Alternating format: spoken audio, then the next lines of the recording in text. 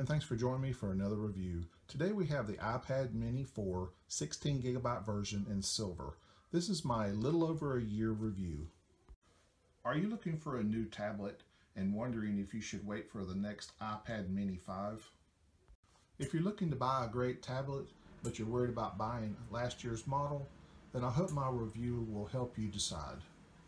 Even though this tablet is more than a year old, it's still a great deal for the price. You could wait for the iPad mini 5 around March or April, but I think for the money, this is your best deal. With the recent release of iOS 10.1.1, it has revitalized this tablet and given it more features and greater reliability. So if you do your homework, and with the places like Best Buy and Walmart and Black Friday coming up, you should be able to find this tablet well under $300. This is my little over a year review. Thanks for watching. Please subscribe and thumbs up.